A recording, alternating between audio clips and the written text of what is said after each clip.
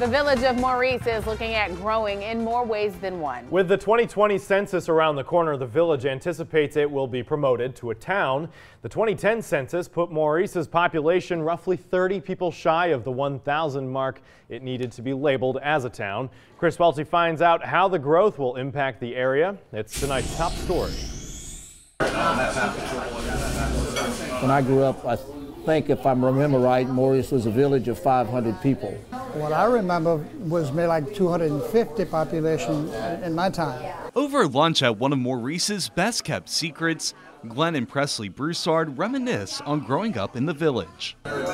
Glenn now lives in Texas, but visits often to catch up with his dad and friends. You come to a place like the Villager, and I'll know half the people here. So the quaintness of a small village is something that is priceless. Passing through the village of Maurice, it's easy to spot development.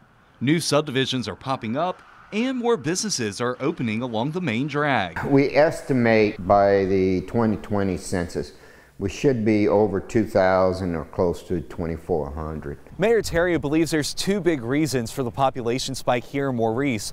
One, residents want to escape the city lifestyle of Lafayette, and others want to live north of LA 14 here in Vermilion Parish. Cost and the insurance costs and everything from south of 14, those people are migrating up and coming into this area. Terrio says although Maurice is growing, he wants to keep the village feel. Because it means a certain thing, it means a close-knit, family-oriented community. Once Maurice is a town, it will have to restructure its government. Maurice would have 5 aldermen instead of 3, and its police department would grow.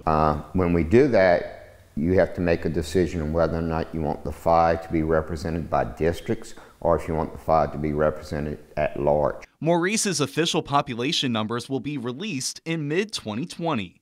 In Maurice, Chris Welty, KATC TV3. Here's Rob's 24-hour forecast.